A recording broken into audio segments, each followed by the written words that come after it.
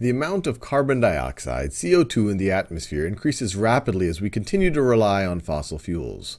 The relationship between the elapsed time t in decades, let me highlight that because that's not a typical unit, but in decades since CO2 levels were first measured, and the total amount of CO2 in the atmosphere, so the amount of CO2 A of subdecade of t, in parts per million is modeled by the following function. So the amount of CO2 as a function of how many decades have passed is going to be this. So t is in decades in this model right over here.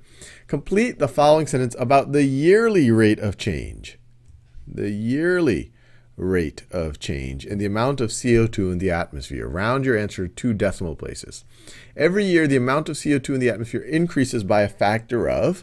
If they said every decade, well, this would be pretty straightforward. Every decade, you increase t by 1, and so you're going to multiply by 1.06 again. So every decade, you increase by a factor of 1.06. But what about every year? And I always find it helpful to make a bit of a table just so we can really digest things properly. So I'll say t, and I'll say a of t. So when t is equal to 0, so at the beginning of our study, well, 1.06 to the 0th power is just going to be 1. You have 315 parts per million. So what's a year later? So a year later is going to be a tenth of a decade. Remember, t is in decades. So a year later is 0.1 of a decade. So 0.1 of a decade later, what is going to be the amount of carbon we have? Well, it's going to be 315 times 1.06 to the 0.1 power. And what is that going to be? Well, let's see. So 1.06 to the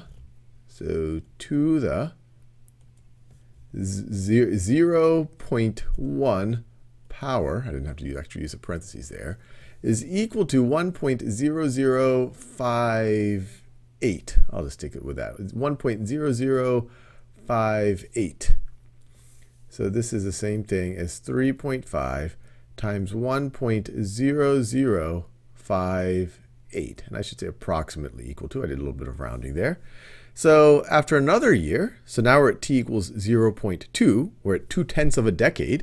Where we're going to be? We're going to be at 3.5 times 1.06 to the 0.2, which is the same thing as 3.5 times 1.06 to the 0.1. And then that raised to the second power. So we're going to multiply by this 1.06 to the 1/10 power again, or we're going to multiply by 1.0058 a second time. Another way to think about it, if we want to reformulate this model in terms of years, so per year of t, it's going to be 315, and now our common ratio wouldn't be 1.06, it'd be 1.06 to the 0.1 power, or 1.0058, and then we would raise that. Now t would be in years now. Here it is in decades. And I could say approximately, since this is rounded a little bit.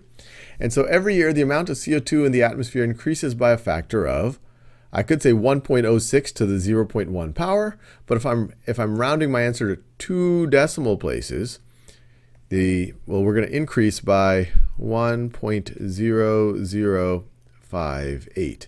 In fact, they increases by a factor of, I'm guessing they want more than 2 decimal places. Well, anyway, this is arguably, this right over here is 5 significant digits. But anyway, I'll leave it there.